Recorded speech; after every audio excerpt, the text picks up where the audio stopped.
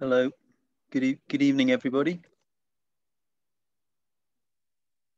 My name is Roger Bills. I'm the curator of, or the senior curator at the South African Institute for Aquatic Biodiversity in Makanda, Grahamstown.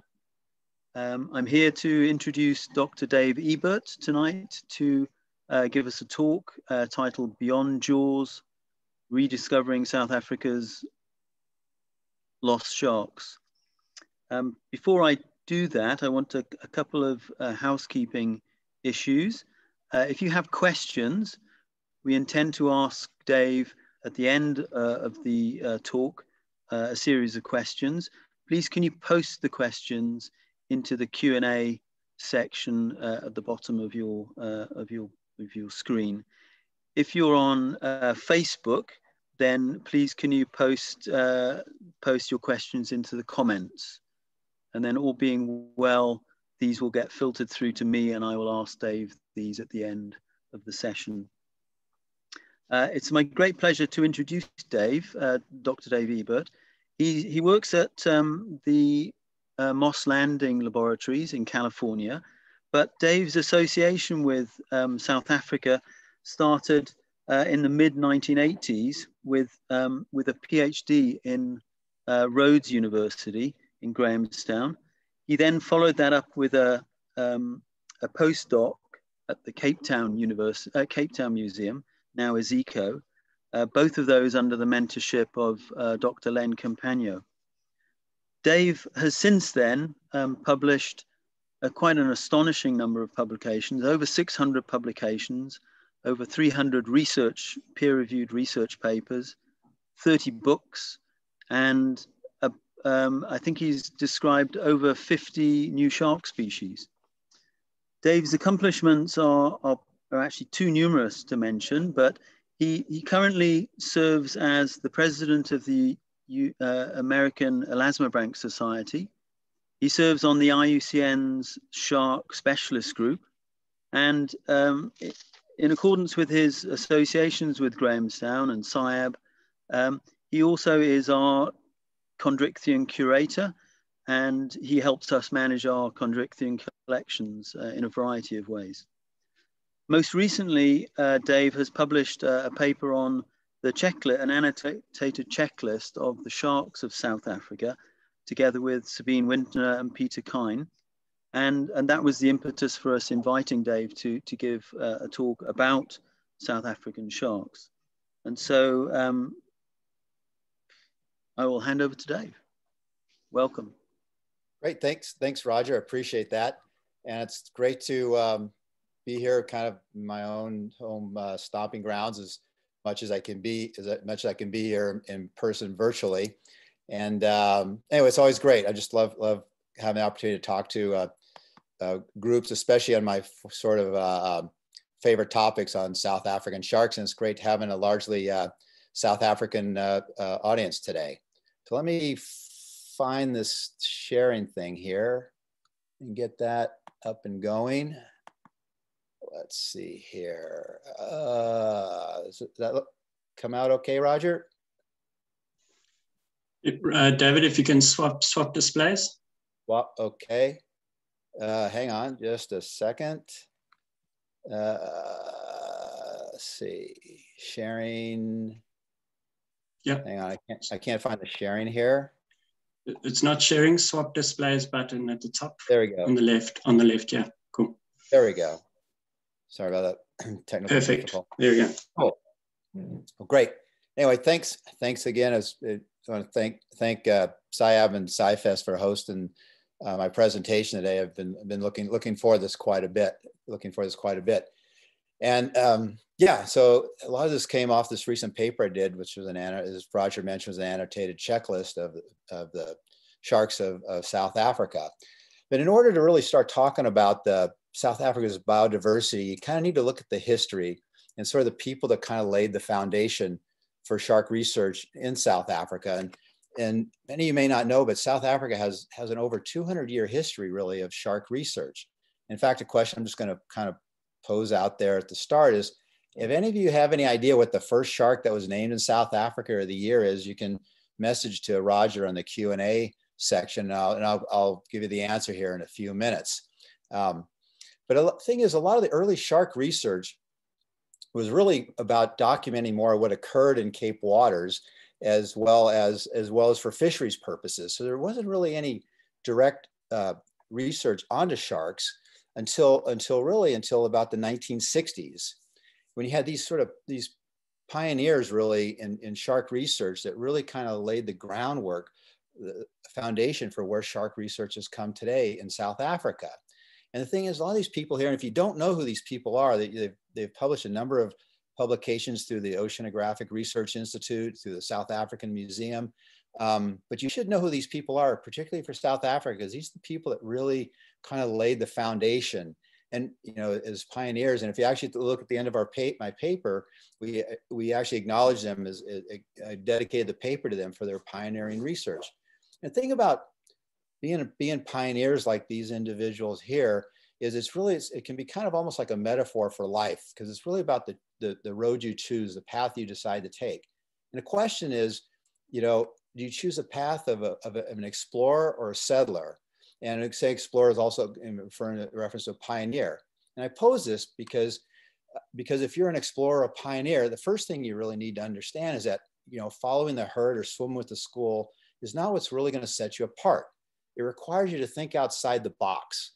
And, you know, because it's not a well-traveled road. There's no compass, no GPS, or not even a map. But the road could hold the most surprise along the way, and it might be the most rewarding journey you take. So with that sort of mindset thing in mind, I want to start talking about a shark that probably everyone in South Africa is familiar, and that's the great white shark. Now, you can hardly flip on a TV program, certainly here in the States, you know, whether it's National Geographic or Shark Week or BBC, without them showing some spectacular image of white sharks breaching, usually in False Bay out around Seal Island. And it's pretty spectacular if you haven't seen it. It certainly is. But South Africa has like the fifth most diverse shark fauna around there. And yet talking to people, you would think there's only one shark that anybody recognizes. And when I kind of started doing shark research back in the 1980s, they're really the first, you know, we really didn't know much about white sharks. And you could say even today that we still don't know really a lot about white sharks today, but we know a lot more than we did, say, 30, 40 years ago. And most of you may know this, but, you know, South Africa was actually the first country in the world to actually implement some policies for conservation and protection for the white shark. And that was back in 1990, 91. And I was kind of fortunate as I was still in South Africa at the time, and I was able to have a little bit of role in that through my advisor, Leonard Campagno, providing information to sea fisheries and for other policymakers at the time. So it was a pretty dynamic time to be there and to be working on sharks, and it still is today. But with people when they think about like things like the white shark and stuff, you know, you got to realize there's actually a lot of other species going on, even though there's these sharks that are there. But people don't often think about some of these other species of sharks, such as like something like, now, whale shark, you could maybe make an argument that is somewhat iconic, but unlike, you know, something like a white shark or a tiger shark or a Zambezi or bull shark, which gets a lot more attention because of the occasional times that there are shark attacks, you know, whale sharks are more passive. They're plankton feeders, but they are the largest fish in the world, and they are rather distinctive in the fact they have this sort of large checkerboard pattern. And here's kind of an interesting little trivial thing for many of you out there, but how many of you actually would know that the whale shark, which was described in 1828, was actually based on the first specimen, which came from Table Bay on the West Coast? Now, the fact that it came from South Africa is pretty exciting, but the fact that it was from the West Coast in a more cooler water, I think, was quite amazing. And it was Andrew Smith who actually first described that. He said back in 1828. So that's kind of a cool thing, that the biggest fish in the world was actually named on a specimen from South Africa. Now, also you have say, think something like the whale shark, which gets nearly 20 meters actually. But on the other end of the spectrum, you have what's called a small spined pygmy shark, which doesn't get much bigger than the palm of your hand.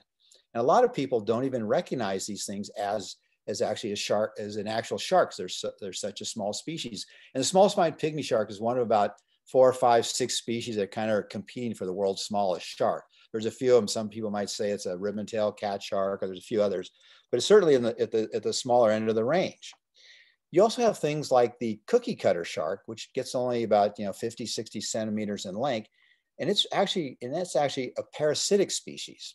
And I say parasitic in that it has these sort of large suctoral lips, and that it has actually the largest teeth of any shark in the world, and that includes the white shark. Now, obviously, the white shark has very large triangular teeth, but relative to the size of the body, the white shark teeth are not that large. But with the cookie cutter shark, they have the largest teeth. And what they do is they go up to like whales or dolphins or tunas or billfish, and take like a little scoop bite out of them is how they feed. And there actually have been a couple of instances of them attacking people out in the open ocean. There was recently, I think about 8 years ago, there was somebody swimming in open ocean, swim between a couple of the Hawaiian Islands at night, and was actually bit twice, once in the chest and once in the calf by one of these things. Now, of course, in my mind, I'm thinking like, why is somebody swimming between the Hawaiian Islands in the middle of the night? That's kind of seems strange to me, but anyway, but that just gives you a sense of some of the diversity. Now, when people think of sharks, they tend to think of something that's sort of like, gray or black or kind of a uniform color. Nobody thinks of a shark being pink with blue fins. And if you ever have the opportunity to see a goblin shark, these things are actually, when you first see them, are actually a pinkish color with blue fins. And I was kind of fortunate. The first record of a goblin shark actually from South Africa came from off Cape Columbine in the 1960s. And I was kind of fortunate because I think the second record came in about 1988. There was a specimen caught off Cape Columbine, or excuse me, not Cape Columbine, off of Port Shepstone on the East Coast, and was brought up to Orion. Myself and Paul Cowley, when we were grad students at the time, had an opportunity to go up and examine it. But it's only been known, this is a shark species that's only been known from a few specimens off South Africa. There's other parts of the world you can see them quite readily. But again, it's kind of that, just give you a sense of the variety of sharks that are out there. And of course, here's a species that if you do any diving or fishing, especially in the Cape waters, you might see. And that's the little shy shark here. And they obviously get their names because if you go up and you disturb them in the kelp forest, they'll kind of curl up and put their fin over their eyes, and they'll be kind of shy. Of course, they're probably not super happy. The scientific name for this species is Haploblepharis edwardsi, and we frequently refer to them as happy eddies. And again, and the interesting thing with this shark is it's endemic only to South Africa, and it's one of about 15 or 16 species that are only known from South African waters, which is pretty incredible. I think you think about, you have a number of species, and most of this genus actually only occurs in South African waters. So that's pretty cool to think about. Another species, kind of again sort of along the line of diversity, is called a tail-like shark. Now, this was a species that was caught off Cape Town in 1966, and it was actually not only a new shark, but it was a new genus of shark, and was described by Butch Hulley at the time. And what's really interesting about this shark, and if you've been following the news at all, there's been some information in the news about glowing sharks that glow in the dark, and it was based on a paper out of New Zealand on seal sharks, kitefin, also called kitefin sharks, which do occur off South Africa. But this shark actually secretes a bioluminescent fluid from some glands located near the cloaca. And again, this is a shark that doesn't get much bigger than the palm of your hands. And the only record of this species came from off Cape Town, as I mentioned, in 1966. And since that time, there was a specimen taken off Brazil in 1980, and then 2 more that were caught off Chile in about 2008. And this shark's only known from these 4 specimens ever. And as I say, it turned out as an entirely new genus of shark. But it's pretty cool because the actual holotype, original description, also came from off South Africa. Now, most sharks have 5 gill slits on each side of their head. In fact, no sharks have less than 5, but there are a few species, there's actually 8 species that have 6 paired gills, and there's 2 species that have 7 paired gill slits. None have more than 7. And also, and here's one of them. This is the African saw shark, Pliotrema warreni. It was a species that was described from South Africa. And you can see it has like a very long saw-like rostrum. Now, people think when they see something like this, they sometimes confuse it with a sawfish. Now, sawfish is a bit of a different organism. It's a ray, actually, which I'll talk about those in just a moment. But the difference between the saw shark and a sawfish is the saw shark, as you can see, has the gills on the side of its head versus underneath its head, which sawfish have.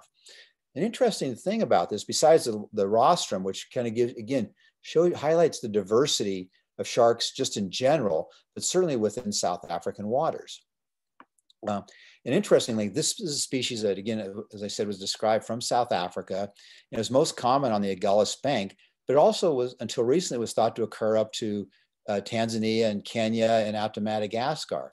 But recently, colleagues of mine, Simon Wegman and some collaborators, Ofer Gong at SAIAB, recognized that there's actually 2 additional species in this genus. And so what we have now is that the species that we thought was this from Madagascar is actually a new species that was just described last year that's endemic to Madagascar. And there's a third species that we only know from Zanzibar, which is pretty interesting. So what from a conservation standpoint, this species just went from occurring in a rather broad area from Zanzibar, possibly Kenya, to South Africa. And now we know this thing mainly occurs in just in South Africa. There's a couple records from southern Mozambique, and there is actually one record from southern Namibia that I recently became aware of. But it's interesting that, like, of the 8 species of 6-gill sharks out there, because there's 2 larger species in a different genus, Hexanchus, 4 of the 6 species occur in 4 of the 8 species occur in South African waters, and 6 of the 8 occur in East Africa. So I talked about sharks, but a lot of times people don't recognize these as sharks, and these are the rays. And I find, the rays include things like the skates, the stingrays, the guitar fish. And I oftentimes refer to these when I'm speaking to general audiences as flat sharks. Now, obviously, if you're talking to other ichthyologists, you'll say rays, it might refer to rays or guitar fish. But when you're talking to general public, I find if I refer to them as flat sharks, it gets people's attention more. And from the conservation concerns, which I'll talk a little more about for some of these species, trying to get people excited or interested in these things, it kind of helps from almost like a branding standpoint to refer to them as a flat shark. And these really are sharks. So they are, if you think of a shark and you flatten the shark and you have the gills underneath its head, that's really what a ray is. It really is just a flat shark. And so I oftentimes refer to these things as flat sharks when I'm speaking to a general audience, because a lot of times it's important, especially those of you that are scientists out there listening today or researchers, it's important when you speak to a general audience to use terms and phrases that you can connect with them. And this species here is actually one of the most recent new species described from South Africa. This is Austin's guitar shark, which I named in 2017. It was one of 5 new species from South Africa that was just named in 2017. Now, this is another type of shark. It's called a ghost shark. It's also referred to as a chimera, or ratfish, or St. Joseph's. And it's a species. It's also related in the sharks in that what unites the sharks and the flat sharks and the ghost sharks is they all have a cartilaginous skeleton, whereas most fish species have a bony skeleton. And again, and I know this from having done a lot of research on these things, is that if you use the term chimera ratfish, nobody hardly pays any attention to them. But if you use the term ghost shark, people get excited. They get more interested in them because of that connection with a shark. Now, this species here, this is Robin's ghost shark. This comes from some of the seamounts off South Africa and in the Southeast Atlantic and Southwest Indian Ocean. And this was another species that was just I described with one of my grad students in 2017. And it's one of about 8 species of ghost sharks that occur in South African waters. Now, a question I get frequently, and people ask me, is like, well, that's pretty cool, Dave. We didn't realize there was a lot of different sharks there's so many out there. So I'll pose the question, like, well, how many sharks do you think are out there? And sometimes people will throw out the question, like say, oh, maybe 20 or 30 or 50 or 100 sometimes. But if I tell people like, well, there's 1,250 species or more of sharks, it just blows their mind. And when I use the term shark, I'm also including the flat sharks and the ghost sharks. And to put in perspective, what you think of as true sharks, there's about 540 species or so of what you would typically think of sharks. Whereas with the rays, the flat sharks, there's 670 species and growing. And it's actually a more diverse group of sharks than actually what you think of are the true sharks. So when people hear that number about like, wow, there's really a lot of shark species out there, I have people ask me a question is like, well, have we discovered everything that's out there? Now, the answer is, well, no, we haven't discovered everything out there. And if you look at this sort of chart here, going back to from 1758 to 1899, over a 141-year period, there was on average about 3 sharks described a year. Then between 1900 and 1979, there was on average about 5 sharks described a year. However, in the last 40 years, we've described almost on average of about 11 new species a year. So no, we haven't discovered everything. And there's a lot more new species out there still to be discovered. Now, these are obviously global numbers that I'm giving you. But if you actually look in the last 15 years, we're averaging almost 16 new species a year. And as I mentioned, just recently in 2017, there was 5 new species of sharks added to the fauna. Now, I asked some people, at the kind of the outset of my talk, I posed the question, does anybody know what was the first shark named from South Africa? And Roger, do we have any guesses out there? Anybody know? Yes, Dave, we've got a couple of people, 3 people have suggested that they are whale sharks, that it was a whale shark. And one person, Aaron Judah, said a pajama shark, Poroderma. Okay, did anybody give a year they think it was described? Any of these were described? I think, yes, Aaron gave 1700s. He wasn't sure of the date, but it was roughly there. Okay, well, you can give him a gold star. It was the pajama shark, which was described in 1789, which was the first shark described from South Africa, and the just a couple of the other ones. I believe the shy shark was described in 1822, and then the whale shark in 1828. And so I might have missed 1 or 2, but the pajama shark was the first shark described from South African waters in 1789. And it kind of gives you an idea of just, again, how kind of the long history of shark research that's gone on in South Africa. And again, it's something I always try to, especially coming to such a wonderful place, people should be aware of your history. Now, one of the things I teased a little bit online and social media, and one of the things I wanted to reveal today was the next new shark. I mentioned the last new sharks described from South Africa were in 2017. Well, in the next few weeks, there's going to be another new shark coming out that's going to be in the genus Edmopterus, and it's going to be referred to as Barry's lantern shark. Now, this picture here I'm showing you, this is actually a white-cheeked lantern shark that I described with Rob Leslie and Simon Wegman and Nico Straub about 5 years ago. I didn't want to put up the picture of the shark just yet because it hasn't been published yet, but it'll be out in a few weeks. And the shark and the lantern, but this is the genus and similar to what the shark that the next newest shark from South Africa to be named. And we named it Barry's lantern shark after Barry Rose, who's a good friend and colleague of ours. And Barry is one of the best naturalists that I probably knew when I was in South Africa. And he was also one of the keen birders, one of the top birders around there. Really good friends. He worked at Sea Fisheries for many years. Then he later went on and worked for I&J. And Barry's, and he also was a very keen fisherman. Barry sadly passed away a few years ago. And Rob and I want to kind of recognize sort of Barry's friendship and his contributions to the natural history of a lot of the South African fishes and just wildlife in general. And so the next few weeks on my social media, I'll be posting this as soon as it's officially published.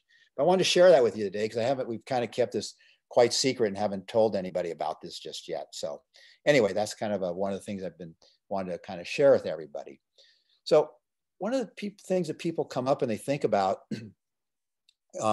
when I talk about a lot of these little sharks, and these little sharks I talk to, or I say little sharks, but these sort of non-charismatic species that I refer to as the lost sharks.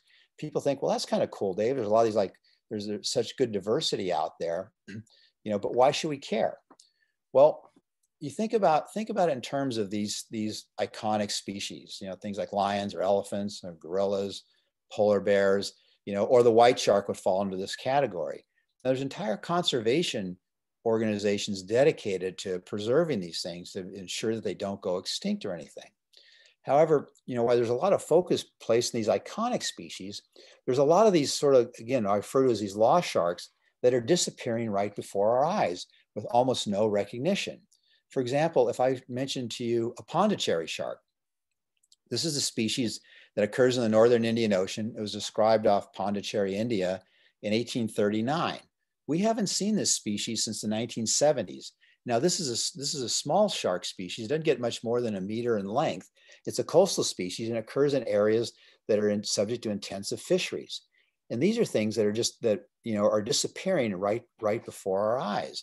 And why everybody focuses on the white shark, there's almost nobody paying any attention to these types of species. Here's another example. This is the missing speckled cat shark. This was a species that was discovered and named off Somalia in 1972. We haven't seen this species since 1991.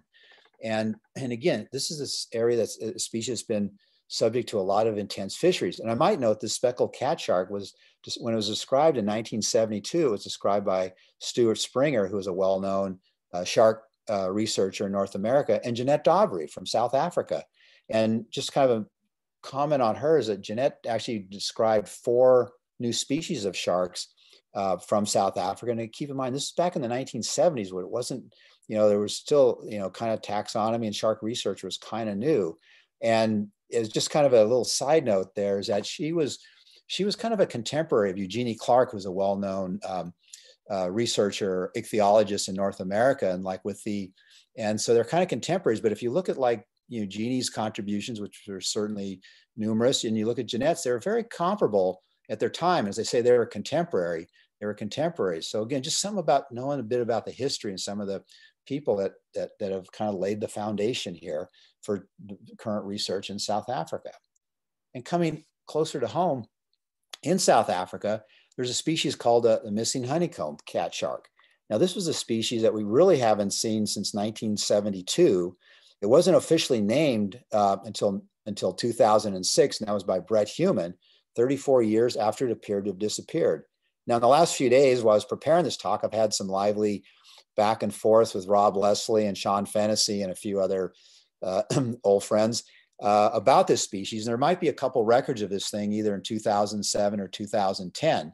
And that's kind of, to me, this is the stuff that gets me excited, something that we haven't seen in decades. And I could spend a whole hour just talking about one species after another globally that we haven't seen, that we knew used to be common. And this species was common at one time in the shrimp fisheries. And so I'm actually been corresponding with Sean and Rob, seeing if we can find some more recent records of this thing. But this is the kind of thing that's disappearing.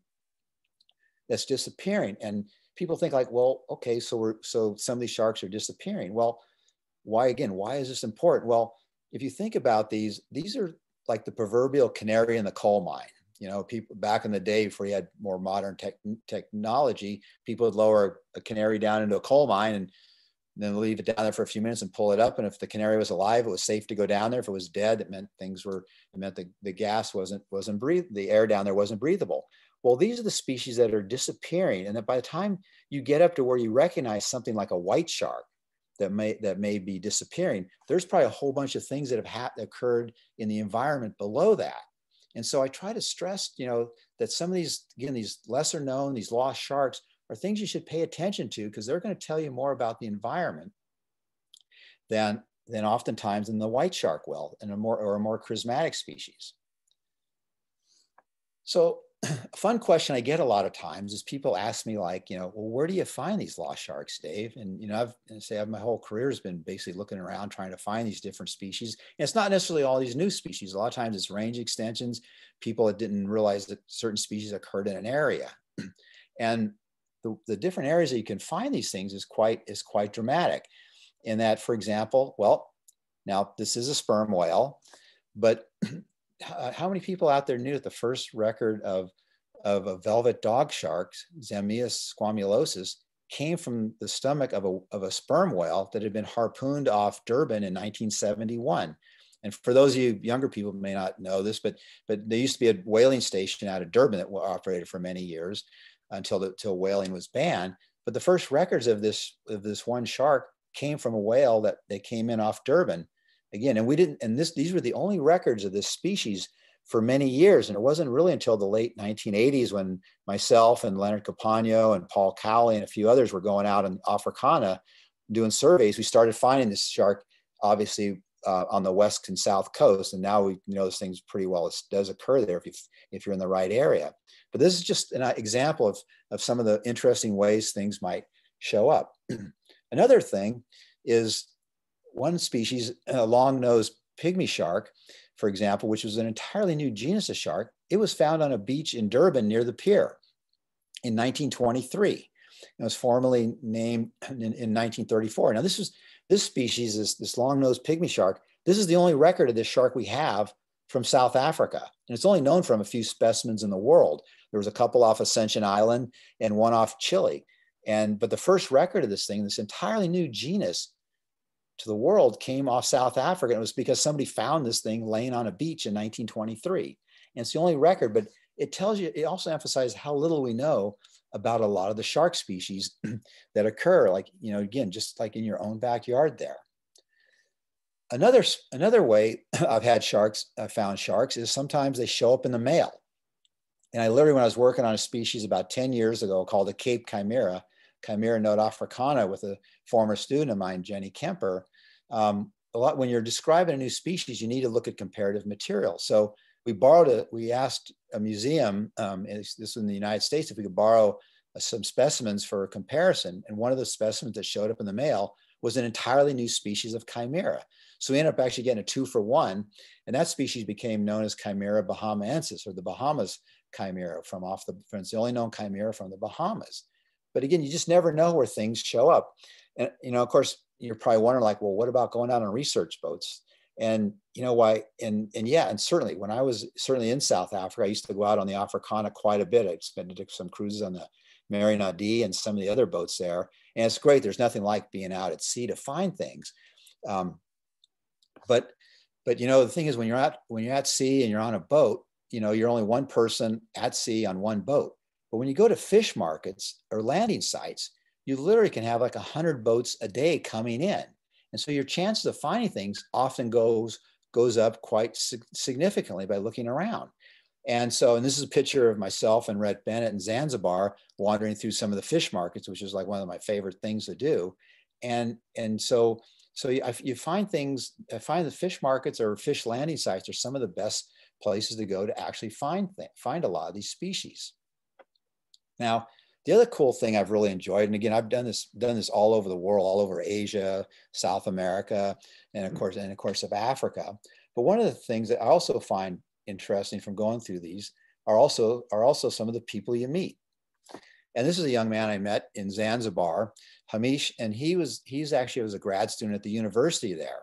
Now, a lot of times, and this guy happened to just be going around looking, he was trying for his thesis project, was going around trying to identify sharks, and we didn't no one really knew that anybody else was doing this. And I just sort of met him at the fish market, and we had a great time talking. He was showing me a lot of images. I was trying to help him identify some of the species he didn't know. But people like this, or people like the fishermen. If you ever want to learn about what's really going on, talk to the fishermen, because those guys, even though they may not have formal education, they're like the fisher knowledge is amazing, because these guys, they know when to go out, the right weather conditions, the tides, and when they'll catch certain things. And I've had some amazing experiences. I had an experience a couple of years ago. I was in Sri Lanka, and a colleague of mine had sent me this picture of this shark that I looked at and I recognized. I go, God, I think this is a new species I've been looking for. And so I ended up going to Sri Lanka several months later, and my colleagues there that I was collaborating with, Daniel Fernando and his group, I said, let's go to this one fish market where I think they're bringing in some deep sea sharks. And so we went there, and they did have a deep sea fishery there. And I showed some fishermen the picture of this shark, and the guys kind of nodded their head and they said, yeah, okay, great. We'll come back tomorrow. And I was like, okay, I'll come back tomorrow. Well, I came back the next day, and it turned out that they brought one in. And this was an entirely new shark, and it was basically off a picture. Now, of course, The cool thing now is you have a cell phone or a camera phone. You can show somebody a picture on it. And I asked this guy, I said, this fisherman, I said, do you catch these very often? And he says, well, we caught 3 yesterday. We just threw them back because they're not really worth anything. And so here I get this whole shark from just showing a guy a picture and ask him about it. The other interesting part of the story is you find out more about what's going on with some of the fisheries. And like this, using the Sri Lanka example, it turned out this fishery for deep sea sharks had just started only in the past 2 or 3 years. And it was basically they were fishing these sharks for their squalene oil. And this shark doesn't have a lot high content of squalene, so they just throw them back. But it turned out this was a fishery that nobody in Sri Lanka was even aware of, because unless you were there at this right particular time when they come in, you have no idea if there's even a fishery going on. And there's places in Africa, the same thing. You go up to a lot of the, maybe not as much in South Africa, but go up to some of the other countries. And a lot of times these landing zones, they'll bring in the sharks and stuff, and they'll offload them, and then they're gone. So getting to know the fishermen or getting to know the people in the community is really important. And I've just found this just to be an amazing experience myself, being able to talk to people, to talk to local people like this young man here, Hamish. So a question I often get when I give talks is people, they ask me like the question they ask me is like, well, how did I do it? How can I find something that's passionate, that's something that I want to do, that I really enjoy doing? And it's actually one of my favorite questions to talk about or to answer to people. And so I tell people, like, and many of you are in the field have a similar story, is that when I was about 5 years old, my parents gave me a book on sharks, and I actually still have the book. And I was just amazed at these things. I thought they were the coolest things I'd ever seen. Now, you're 5 years old, you're thinking like, well, okay, dinosaurs, sharks, whales, you're always, you're 5, you'll grow out of this stuff. Well, when I was about 10, I was still fascinated with sharks. And I still thought these were the coolest things I'd ever seen. Now, my parents, they figure, well, he's 10, he'll grow out of this thing. Well, in my mind, I decided, I wanted to go out, I wanted to travel the world. I wanted to study sharks, and I wanted to figure out some way to get paid for it.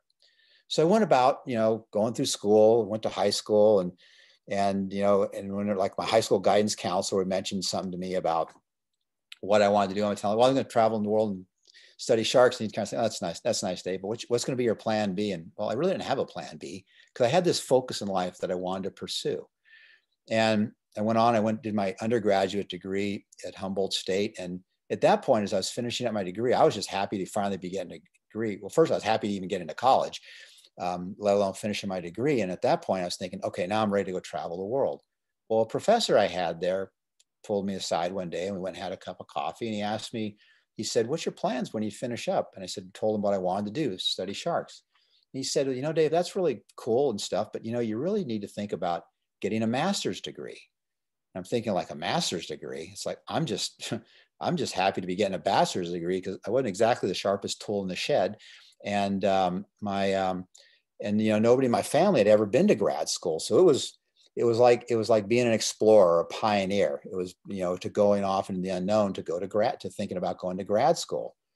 So after I thought, okay, well, I better look into this grad school thing. So I did some research, and I found at Moss Landing Marine Laboratories, which coincidentally was only a few miles from where I grew up in the Monterey area. Greg Kaye, the professor in ichthyology there, was starting up a shark program. Now, something that people oftentimes, when they think about the movie Jaws, which is where the white shark got a lot of notoriety, they tend to give it a kind of a negative connotation. And I kind of find it funny, especially younger people that weren't even around at that time. I mean, I was in high school when the movie came out, and it was kind of a cool movie, very, very suspenseful. It was a horror movie. But rather than the negative connotation, what really came out of that movie was people got interested in sharks. And even though shark attacks suddenly became an event when one would happen, people started asking questions about, like, well, why, how old do sharks get? Where do they go? Where do they travel? And it spawned the whole field of shark research. Now, this was already going on in South Africa, and a lot of the reason it started in South Africa was because of the frequency of shark attacks that used to occur. In fact, as some of you know, there was a time in 1959 when there was, I think, 7 shark attacks in 5 days on the KZN coast. And certainly that led to the shark attack, led to a lot of the shark research that Ori did later on. Well, globally, what the movie Jaws did is it sparked a lot of interest in sharks. And I was kind of fortunate to be kind of that first sort of wave of young researchers that got really interested and wanted to go pursue sharks. And so as I went along, and so I went up and I actually talked to Greg about trying to get into grad school. And I didn't have great grades. I didn't have great grades at the time. And as I was kind of finishing up my interview with Greg, I kind of asked him, I said, what are my chances of getting in to grad school? And he kind of sat back in his chair and he goes, oh, Dave, don't worry, getting in is not your problem. Getting out's going to be your problem. And I kind of like, okay. But I didn't take that. I took that in a positive light, and because Greg was giving me a chance, and in life, that's all you can really ask of anybody is a chance. What you do with that chance is really, it's up to you. And so I had my chance, and then going to grad school for my master's turned out to be the best decision I ever made. So because as I went along doing my master's degree, I met a fella, because I was working in San Francisco Bay, and I worked on 6 and 7 gill sharks. Well, one of the guys I met who was at the Tiburon Marine Lab, which is just across from the city of San Francisco, across the Golden Gate, was a fellow named Leonard Campagno. Now, many of you in the shark field know who I'm talking about. And Leonard was very well known. He's one of the lead shark researchers at the time. And Leonard, for those of you who don't know, he's from San Francisco originally, and he did his PhD at Stanford University. And when I first met him, he was working on the Sharks of the World, the FAO publication that came out in 1984. And so I got to know Leonard, and we got to become friends during the time, and he was like a wealth of information during that time. And so I went on, as I was finishing up my degree, Leonard took a job offer at the J.L.B. Smith Institute of Ichthyology, which is now SAIAB. And so I went to see Leonard before he headed off. We had lunch and stuff and just caught up. And as he was leaving, as I was getting ready to leave, and he was going to be heading off to South Africa, I just kind of off the top said, like, hey, Leonard, if you need anybody to carry your bags, let me know. And thinking almost nothing. It was almost a throwaway line, thinking that nothing will ever come of it. Well, about 8 months after he left, came to South Africa, he called me up and said, hey, Dave, I have a PhD bursary here. If you like it, it's yours. And it took me like a nanosecond to say yes. And here I was, after all these years, my basic childhood dream or vision of traveling the world and studying sharks and making some money was coming to fruition. And off I went. And over the next 4 years, I had the most amazing time in South Africa. And I know a number of you are listening today and will recognize this guy. And this was actually the day I turned in my PhD dissertation to Rhodes University. And I was pretty happy, needless to say, a lot happier than that white shark in front of me. They coincidentally happened to, some fishermen caught incidentally that day, and they brought in there because they knew anything they caught we'd be interested in looking at. But the time I had there was an incredible experience in that, not only, I met some basically like lifelong friends, many are listening in today, but I also learned a lot about sharks. And people used to joke around, because with Paul Cowley and I used to ride around in my truck, or Baki, which we called Tank. And again, some of you know what I'm talking about. We'd go up all the way up the Skeleton Coast in Namibia. We went all the way up the coast in KZN, and the joke was like, I probably saw more of South Africa than a lot of South Africans at the time, because we just went everywhere. We were either camping on a beach or on a boat somewhere. And it was the most incredible time. And while I was doing my PhD, actually, the first book I ever did with Leonard and Malcolm Smale was on the sharks and rays of Southern Africa. And it was a terrific experience having the opportunity to write such a book. And which is still actually the main book that people use today for identification guides. And I'm hoping one day here to be able to do an updated version of this. Here, I just got to convince some publishers like Stroik or someone to maybe reconsider doing a new edition of this thing, because it's been over 30 years now, and a lot's changed since then.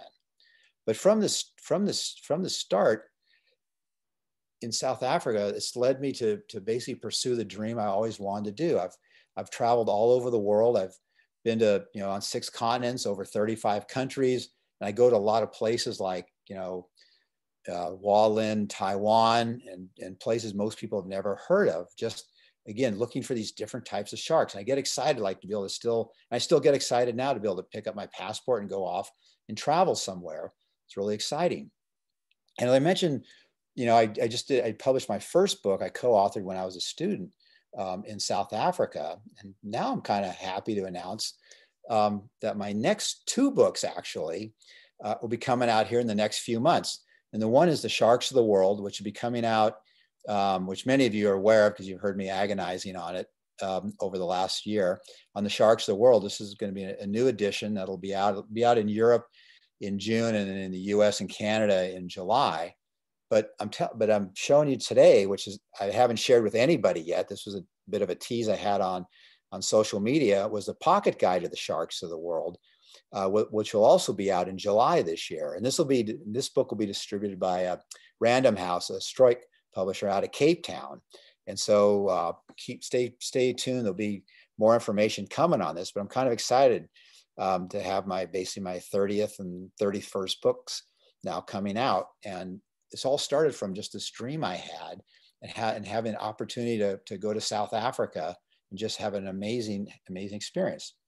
So I've told you a little bit how I got there, and I want to just I want to share with you some ideas, some things I've learned along sort of my path and my journey in life on things that might help you, just some things, particularly I'm talking more to some of the younger people here as you kind of set off on your journey in life.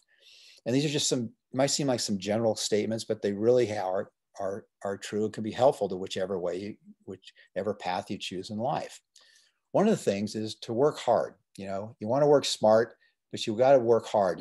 I get up early every morning, I'm working, I'm checking what emails might be coming in. If somebody has some new shark they want me to look at, and part of it is, life's competitive. No matter what field you're into, whether you're sharks or business or whatever, if you want to get to the top there, if you want to be in among the better people in your field, you need to work at it. And so a lot of it's about knowledge and preparation. So it's one of the things I just want to impart. You need to work at it. Another thing, the thing is, when you think about successful people in different professions, and for example, you look like a Walt Disney or a Michael Jordan or a J.K. Rowling, is they all have something in common, is that, they don't fear failure. And in fact, they rather see failure as just a step on the path to success. I mean, because if you let failure get in the way or your fear of it, you'll guarantee you won't succeed. And you look at somebody like a Michael Jordan, got cut from his high school basketball team. He went on and had a pretty good basketball career. Walt Disney, who got fired from a job because he didn't have any imagination. Of course, now you have the Disney Corporation, or J.K. Rowling, who had rejected from numerous publishers. And an article I read, she said, getting rejected was actually liberating for her because she was able to go out and pursue what she wanted to and write with the way she wanted to. So, you're going to have setbacks in life, and you could spend a whole hour talking. I could spend a whole hour doing it. And which leads me to another point, that if you talk to people that are successful, kind of whether in your sphere or within your network, a lot of times they'll go on about all the failures they've had, and you're thinking like, well, I want to know how you succeeded, and they are telling you how they succeeded by what they learned from their failures. So don't fear failure, because you're guaranteed if you don't get out there and try, you will fail. If you get out there and you try and you fail the first time, keep trying, because there's always going to be that other more opportunities to come along. And the third thing, and I've touched on this a few times today in my presentation, is that, it's about be good to people, make friendships and stuff. And, some of my best friends I still have today or some of you probably listening today in South Africa. I really relish the time we had together and everything. And as I've gone on in life, I've obviously had opportunities to make a lot of new friends, especially I've had a number of graduate students now. In fact, I've had over 50 graduate students now, but I've made a lot of friends with a lot of young people and a lot of other places, including South Africa, Tanzania, and Zanzibar, and all over the world, in Asia.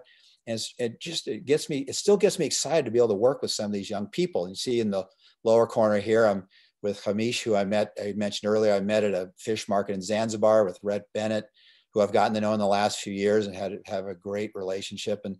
And he's, runs the Southwest Indian Ocean Shark and Ray Project for the Wildlife Conservation Society. And if I want to mention about one young man who's in the picture in the upper right corner there, Abdullah, and he works for Ret in Zanzibar.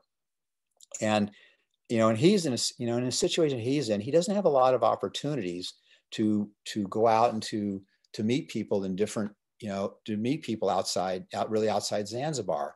But he's very dedicated to doing the work, to going to the fish markets, to monitoring what's occurring there, to take photographs, take tissues. And obviously, much like Hamish, we had an opportunity to meet. We went to the fish markets there quite a bit.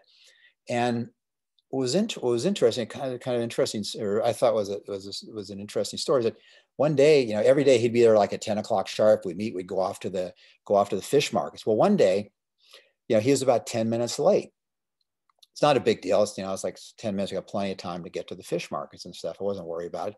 But he comes walking up to me and he starts apologizing for being late. And I was like, oh, don't worry about it. It's no big deal.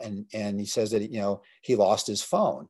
And I was like, oh my gosh, you lost your phone. I said, well, do you want to go? Let's go. So we see if we can find it. And he says, well, I didn't really lose it. It actually got stolen from me. I was like, oh man. I said, well, maybe we should go file a police report, see if we can find your phone. He said, and as I'm saying this, he says, well, actually, when I got my phone was stolen, I actually got robbed and I got stabbed.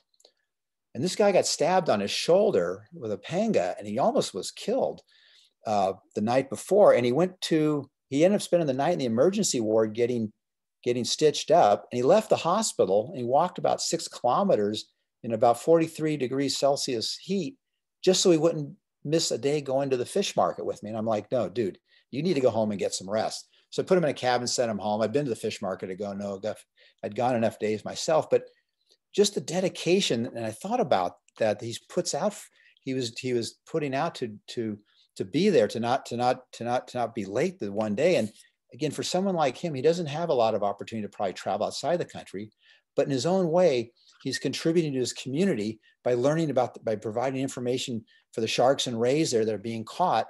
And that could be used for, Tanzania's national plan of action for sharks. He's doing this because of something like this. This is what's called a lost shark. This is Carcharodontis obscularis. This is actually a Southeast Asia species that was caught, that was last reported in 1934. It's only known from 3 museum species. When this species was named in 2019, 85 years after it disappeared, it was named by Will White, P. Kine, and Mark Harris, this species was declared extinct. And this is the kind of thing I talked about the Pondicherry shark earlier, that we're trying to look out for, these things that are disappearing right below us. Now, this is, obviously I mentioned this is a Southeast Asian species, but an East African species, and one that you've seen, and it used to occur in South Africa, the sawfish. Now, I don't believe Abdullah's ever seen a sawfish in Zanzibar, and even these used to be common in East Africa and certainly South Africa. He may never see one in his lifetime because these things are almost an event when they're still caught. In South Africa, these things have been pretty much extirpated, and I think the most recent sighting of one from up in the St. Lucia area was 1999, 20 years ago. Somebody might correct me, but I believe it was over 20 years ago. So this thing's actually disappeared from South Africa, although South Africa has been leading and doing a lot of conservation. And I say that because of something like this. This is a wedgefish, and this is what brought me a lot to East Africa to study. And I was going out with Abdullah. And as I mentioned, Abdullah may never see a sawfish in his entire life. His kids almost certainly will. But these wedgefish are still around. And South Africa has been very good about developing conservation plans to conserve these things. Whereas in lots of places, not just in Africa, but in other places in the world, these things are being fished for their fins and for their meat, and they are rapidly disappearing. These are some of the most critically endangered species in the world. And so the reason, like I said, Abdullah is going out and wanting to go to these fish markets and be there, is that because he's on his journey. I talked earlier about, if you want to have a life of, pursue a path that's either going to be that of an explorer or a settler, and what path you choose in life. And for me, I chose my path many decades ago, the path I want to choose on. And my young friend Abdullah, he's chosen his path that he's pursuing in life, and one that he hopes can make a difference for his community. And so the young people out there today listening to this, and deciding which way you want to go, the question I'll leave with you is, do you want to be an explorer or a settler? the path you want to choose is really yours, and whichever path you choose, it'll be the right one. But I just want to close by saying, you know, whatever journey you choose, whatever path you choose, it's yours to choose and yours alone. And I just want to wish you all good luck on your journey. I hope each of you finds more than you're looking for as you search for your own lost sharks in life. And anyway, thanks again for everyone coming today. I want to thank you and thank everyone, and happy trails. And I'll be happy to answer any questions. Thanks. Thank you very much. And just want to thank some of the sponsors. SAIAB has been a terrific sponsor and or supporter, partner in the Lost Sharks Project. SciFest Africa for co-hosting today. Save Our Seas Foundation and the Wild Oceans have been tremendous supporters in this Lost Sharks program. And finally, I just want to acknowledge Sabine Wittner and Pete Kine, my co-authors on the checklist paper that was just published. And just over Pete's shoulder there, that's Rob Leslie. They were out birding some day. I don't know, these crazy bird guys, who knows? So anyway, thanks very much.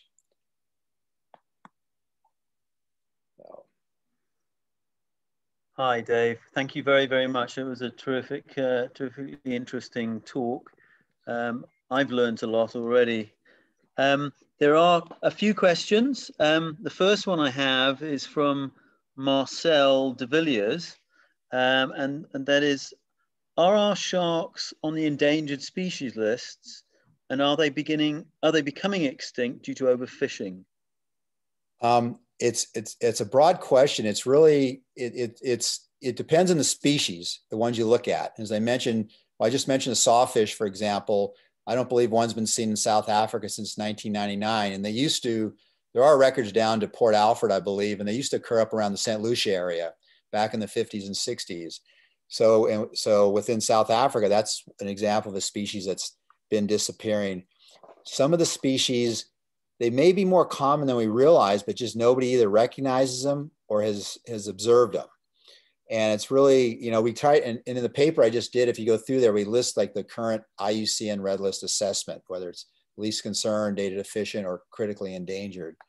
And so there are some species that should probably be paid attention to.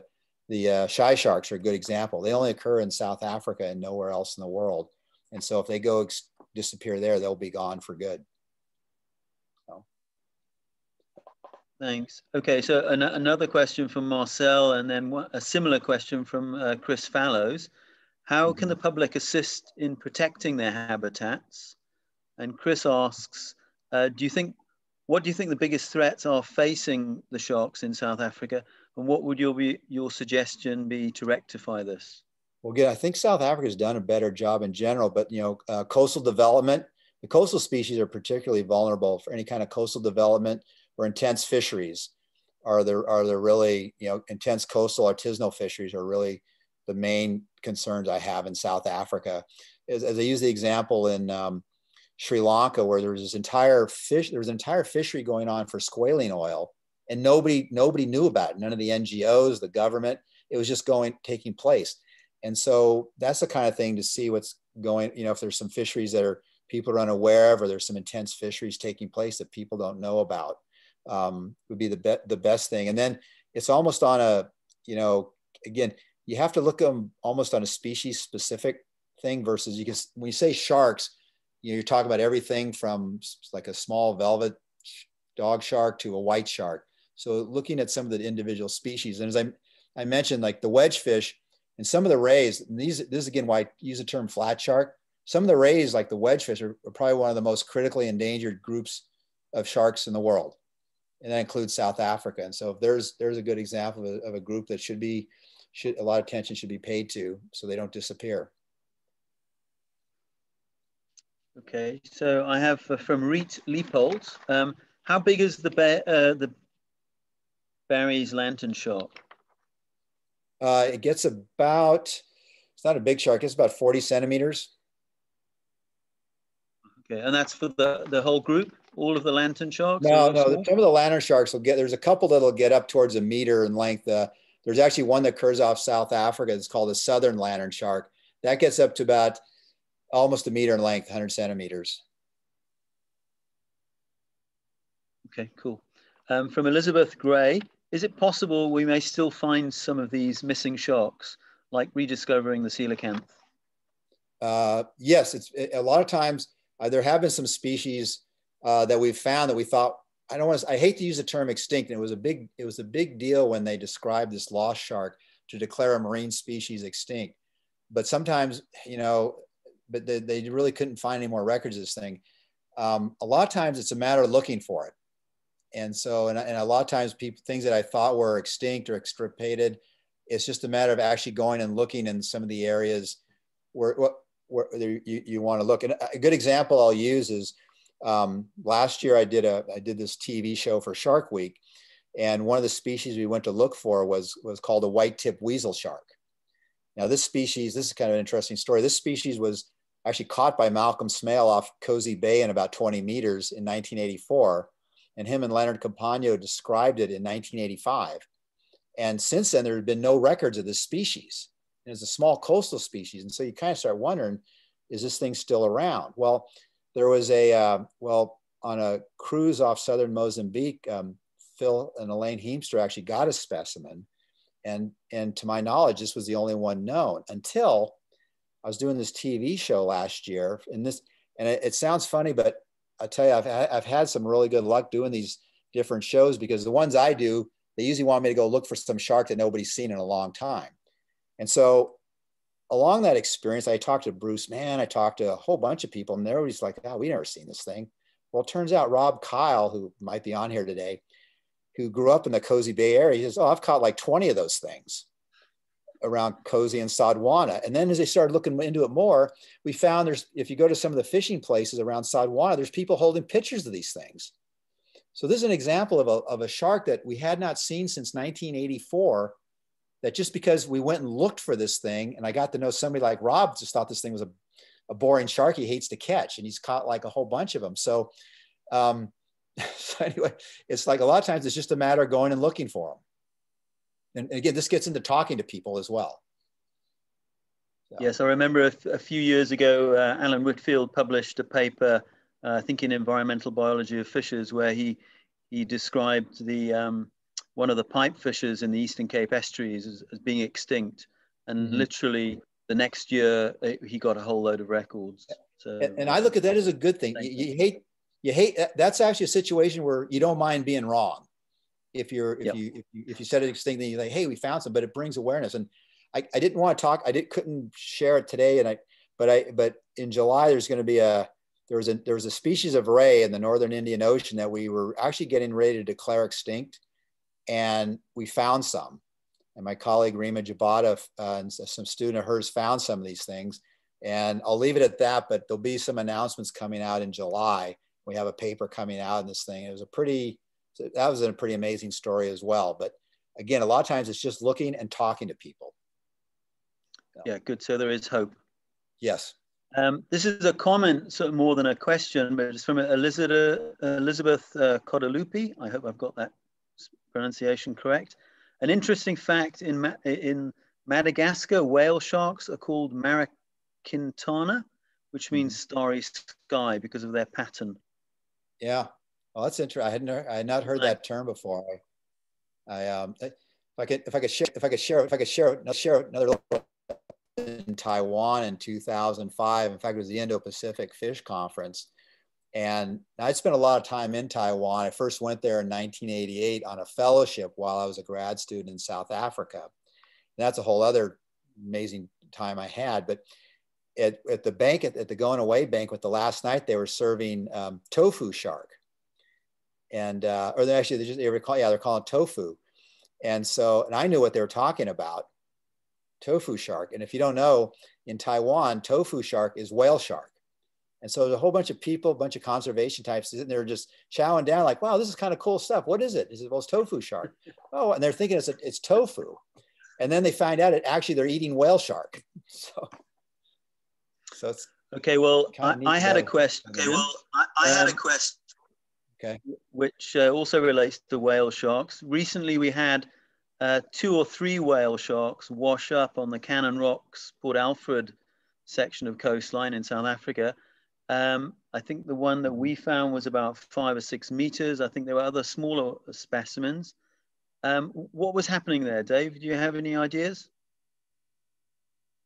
No, I don't. I can't tell you. It's interesting when you have a couple, you know, one might be all that sort of interesting to dive, but when you have, you say you had a few of them wash up, boy, I have no idea. Sometimes I know some of the things, sometimes species get caught in offshore gillnet fisheries, drift gillnet fisheries, and they die out there, and they're just, and the fishermen don't want them, so they just throw them back and they wash up. And I know with the megamouth shark, I've come to find out that a lot of times when they wash, because most of the time the ones you find have washed up on the beach. Well, I've come to realize that they get caught in offshore drift gillnet fisheries.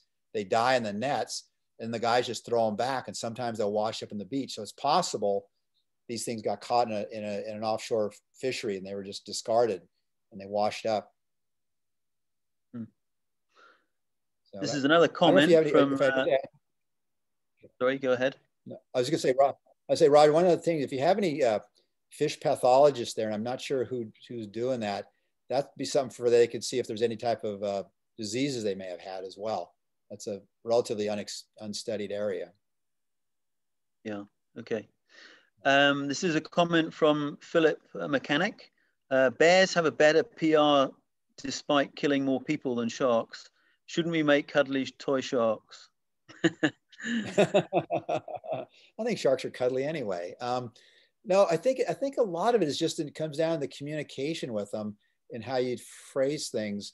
Yeah, I mean, you're right. You can go through the whole, they always have the things like, you know, bears and other wildlife, you know, certainly do a lot more damage to people than sharks. But I think part of it's just being in the water and that sort of mystery, not, you know, I can't really explain it. You know, I think a lot of it comes from people that are not in the water a lot. If you talk with people like in bear country, a lot of times they just, oh, well, it's there. You talk to people that surf or dive a lot. It's like, well, you know, I might see a shark, I might not. No. Yeah. This is from Oren Judah. To secure conservation efforts and gains for these sharks, what data do we need to collect about them? Well, first we need to identify them correctly. That's the first thing you need to do. And then to be able to document them. And then if you have, then anything you can find out about them, like things like just what's their range, what do they occur on? You know, I mentioned like the 6-gill saw shark. When it has a range from say South Africa to Tanzania, that's a fairly wide area. You know, but when you find out like this thing might only occur in South Africa and maybe southern Mozambique, your view of it from a conservation standpoint is going to change because it has a more limited distribution. So learning things simple like identification, which is huge. That's one of the real critical things, to be able to identify them, the range of them, and then any kind of life history information you can get on them. And a lot of times I'll go to fish markets because they'll bring in things that, you know, normally I'm not going to go out and try and catch a whole bunch of them, but you'll find fishers are bringing them in, and you should use that as an opportunity to learn something about what they feed on, what's their maturity status, what's the age these things are at, because that's all going to be important information for developing proper conservation policy. Thanks. Roy Lubke has a question about the image that you showed of the ghost shark. There were two things on the ghost shark's rear end. They seemed to be sticking out of the anus. What were those? Those are the claspers. And on sharks and rays and ghost sharks, they have what are called, they're basically, it's the sex organs on the sharks. They have, it's what they use for copulation, but you see that tells you it's a male of the species. Okay. I'm getting down the list. I've got another question whilst I read these others. Why do you think the diversity in Southern Africa is so high compared to the rest of the world? I think part of it has to do with the two oceans. You have the warm Agulhas coming down the east coast, and you have the cold Benguela on the west coast. And I think it's that combination of currents that gives a wide diversity of things. You're getting these two environments. A lot of places you'll have one or the other. And I meant to mention too, if anybody's interested, I did a paper about 6 years ago in 2015 in African Journal of Marine Science that I get into more about the two oceans currents. I get a little more into the history and some of the people in South African research. And you can either get a copy through my ResearchGate profile, or you can direct message me. or you can contact SAIAB or something. We can get you a copy. I can send you a PDF if you're interested to find out a lot more detail about this. Okay, thanks. So I've got another question from an anonymous person. Is there a massive six-gilled, very deep sea shark off the coast of Australia? I saw pictures of it many years ago in an old whaling station in Albany, Western Australia. It was truly massive and was only seen when they tied up the whales out in the bay before dragging them ashore, and the sharks would come and feed on the whale carcasses. And that's they used to have the same thing happen off Durban when they'd haul in the whales. They used to get these massive white sharks would follow in the whales and stuff. And there used to be a group of fishers there. Eleanor Bullen used to tell me the stories. I think her father was one of them. She's another person that's really fascinating to talk about, but they used to have the 1,000-pound club where they would fish these white sharks off the beach. This was back in the 50s and 60s. But to answer your questions, yeah, there's a large six-gill shark called a blunt-nosed six-gill, and it's actually one's kind of near and dear to me. It's this scientific name, Texanchus griseus, and it's one of the two species I started my career on in California studying. That and the broad-nosed seven-gill shark, Notarincus. Those are the two species I worked on for my master's. And when I went to South Africa, I continued working on those species. And the six-gill shark, that particular species gets up to about 5.5 meters. There's a few records of it getting up to 6 meters. I can't confirm those, but 5 to 5.5 meter, they definitely get up to about that size. So, and I have found whale remains in their stomach. So, yeah. This is from Judy Mann. So if we keep discovering more specimens of these lost sharks, how do we ensure the IUCN listings are accurate? Well, I'm on the IUCN. I'm the taxonomic chair, or what I was. I kind of just recently passed over to Simon Wegman now, but I'm one of the people they come to verify the identification of stuff when they have new things to assess and stuff. So I've been pretty involved with that for the last 20 years. I'm kind of right now we're transitioning to get some of the younger people involved in this stuff. And actually Rima Jabata just took over as the chair for the whole IUCN Shark Specialist group. So yeah, we're on that. We're on that. Yes, certainly from a freshwater, African freshwater red listing, that's done every 10 years. But also you can update it at any stage if you have new information. So it's pretty much live. Right. Yeah. I mean, they do it yeah, we just finished going through all the shark stuff.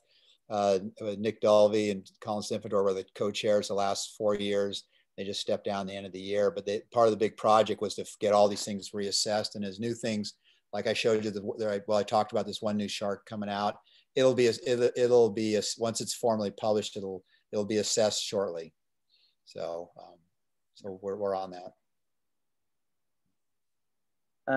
Peter Kunert asks, how many sharks are killed annually for shark fin soup and oil?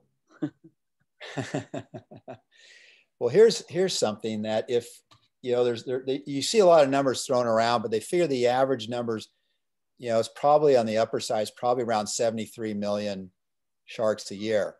And interestingly, shark finning has gotten a lot more attention in the last 20 years.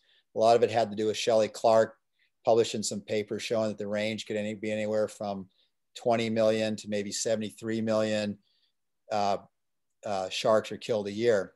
Well, here's something that now people may not be aware of, but this book I did in 1989 with Leonard and Malcolm, see our picture there on the back. If you look in the back of the book, we actually calculated the approximate number of sharks that were taken a year.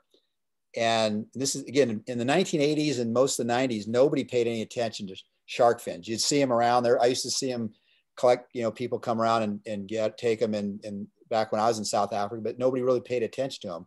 We happened to calculate out that number, and surprisingly, it came out almost identical to what Shelley determined 14 years later.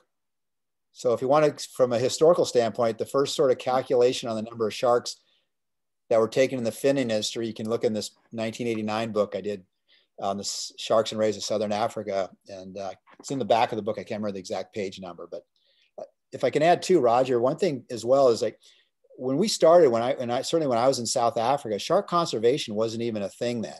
It really didn't come into being until the 1990s, kind of after some of the protections for white sharks came into being. That really, when we started, there was no such thing as shark conservation. It was just something we were aware of, but there was really nothing had really started yet. So that field is really about 30 years old, maybe, if that, in terms of shark conservation. No, I mean, nobody, some of you there knew me back then. I mean, it wasn't anything you really talked about. It was always more from a fishery standpoint.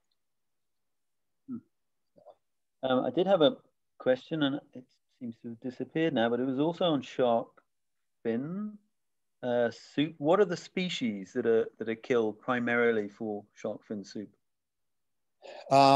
It really depends. There's a lot of it depends what part of the world you're on. You know, they'll things that have a lot of value, or some of the ones that have a lot of fins are oceanic white tips, silkies, which are caught quite a bit in the open ocean, blue sharks. Those species actually you're fairly fecund, the blue sharks, and reproduce quickly. It really depends on the part of the world you're on. One of the critical things I mentioned about the saw fish and the wedge fish is the fins in those things are actually worth more than the meat. And in fact, whereas people would catch them in some of the artisanal fisheries just for the meat, people came in, particularly from Asia, and started paying a lot more money for the fins and weren't as worried about the meat. And so you actually developed a targeted fishery for the fins because they're worth so much. It's a lot of these small villages and stuff. I mean, you get a few sawfish or these wedge fish. You can, people pay a lot of money for them. And so suddenly they become more of a targeted fishery. This is from Melissa DeMeow.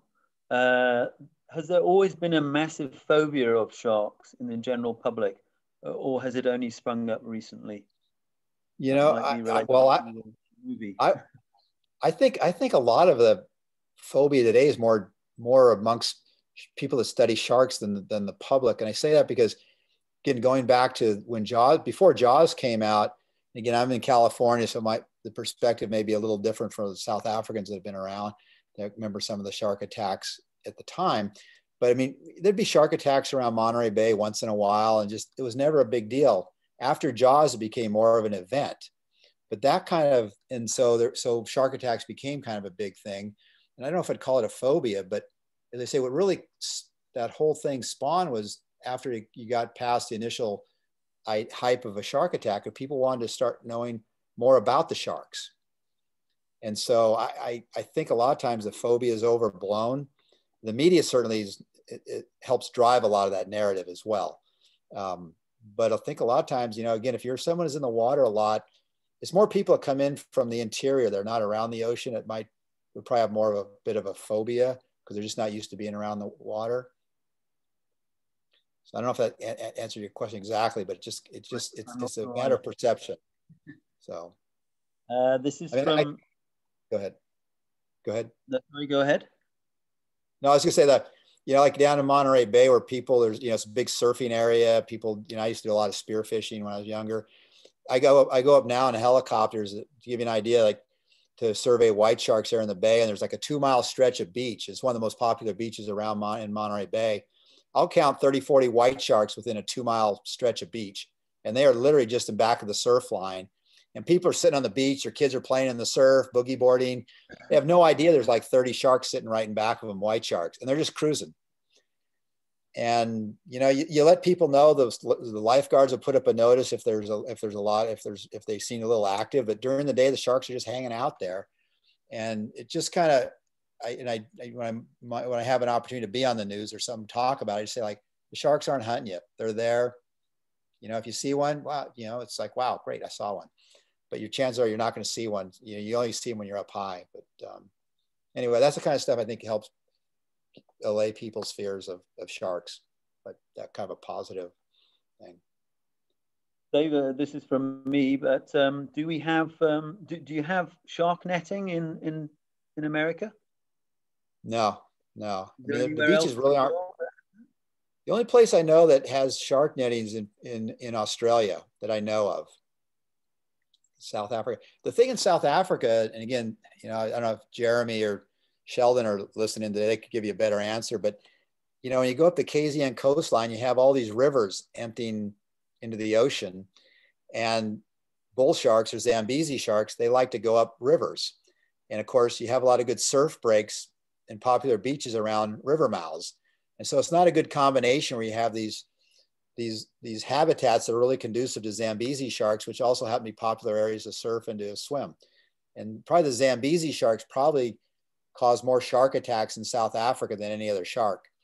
Again, if Jeremy or Sheldon are on there today, they could probably tell you for sure. But from what my research years ago, that seemed to be the most common species was the Zambesis. But you have a bad situation where you have good habitat for Zambesis and a good habitat for people. It's just not a good mix. Yep. This is from Eloisa Gioretta. Do you think there's an efficient method to find the lost sharks? I kind of told you how I found them. Everyone's going to pose a different situation. You just, you know, and a lot of it's just going to areas where they've been seen, talking to people, and trying to take, you know, the other thing I do too is when I go to the fish markets, I keep a little notebook with me and I write down everything I see. And nowadays I photograph everything. You know, 30 years ago, we didn't have digital cameras. So every picture you would take, you know, cost you money. So you had to be a little more concerned about how many pictures you took. Nowadays with digital cameras, you just snap off all the pictures you can. It's always good to document what you see, because sometimes there may be known species that are considered lost sharks that people didn't even know occurred there. So, yeah. This is from Dave. Oh, I lost it. This is from David Burnvey. How many shark species are known to date in the world? Well, the book I have coming out there's 536 species in that book, and there's about 4 species that have come out or are coming out, include berry shark, and there's about 4. So about 540 or so species in the world right now that are known of just the sharks. Okay. This is from Elizabeth Gray. What books or papers would you recommend for an interested civilian who loves sharks to read and educate themselves? There's a lot of good books around there. I mean, if you want that paper I mentioned on the which is actually also called Rediscovering the Lost Sharks of Southern Africa, there has a bit of history. It's not a real heavy technical read. That's a good paper just if you want to learn about South African stuff. There's several books that are sort of general out there. I can send you a list if you want to post. I could send you a list of a few just general shark books that are not too heavy for a non-technical person. There's actually this book I mentioned earlier that I did in 1989. There's actually a lot of just good information. It's a good general reading. A lot of the stuff in there is still applicable today, a lot of the general information. Yeah. And that's probably available through South African secondhand bookstores, I would imagine. Yeah, it's been out of print for a while. Yeah. There'll be the big book I have coming out. There's a lot of really good information in there. I'm just not sure what the price break is going to be for South Africa for the big book. The smaller one I think will be probably more affordable, but the big one I'm not sure what the cost is going to be yet. I've got 2 questions from Metav. I'm not going to be able to pronounce your surname. I apologize. Will the new edition of the Sharks of the World be available in Asia? Yes. Yeah. Should be. I don't know the dates they'll be available, but yes, it will be available. All right. Also from Metav, what do you think about the trend of shark populations based on your experience in monitoring and landings? I think in some cases, again, that's kind of it's a broad statement, because the general response is like, well, all shark populations are collapsing, and that's not true. There are actually some shark species that are actually sustainable. They grow relatively quickly, and they have a lot of young.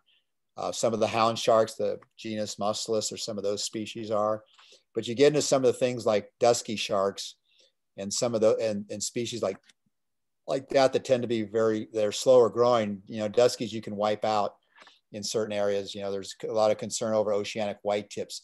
So it kind of depends on a species specific on which ones. But as a general rule, a lot of the Carcharinus species, a lot of the requiem sharks tend to be more vulnerable than some of the, like, say, the hounds, things like the hound shark group. This is from Paul Cager. Apart from the bull and Zambezi sharks, are there any species of shark that are primarily freshwater species? Yeah, there's a whole, in South Africa, that's the main species there. But globally in Indonesia and Northern Australia, you have what are called, there's a group of sharks called river sharks. The genus is Glyphus. And we don't know very much about them at all. And they are mainly known from rivers. They're known from India, Northern Australia, Papua New Guinea, and Indonesia. And they're mostly known just from rivers. I think they do occasionally move into the marine environment, but they're mostly occur just in a freshwater environment. I have another question from Marcel de Villiers. Asks whether megalodons, do they still exist in our oceans? No. That's the easiest way I can describe it. Outside movies and what do they call it? Fake documentaries. There's no evidence of. No. There's no. Interesting thing with the megalodon and why they went extinct was the whales they used to feed on, which was their primary diet. The whales went extinct. Their primary food went extinct. And they can track this in the fossil record. The megalodon went extinct right after. And then you had things like the newer whales that evolved. As they evolved, you had things like modern white sharks start to evolve. But basically, megalodon, its food disappeared, so it disappeared.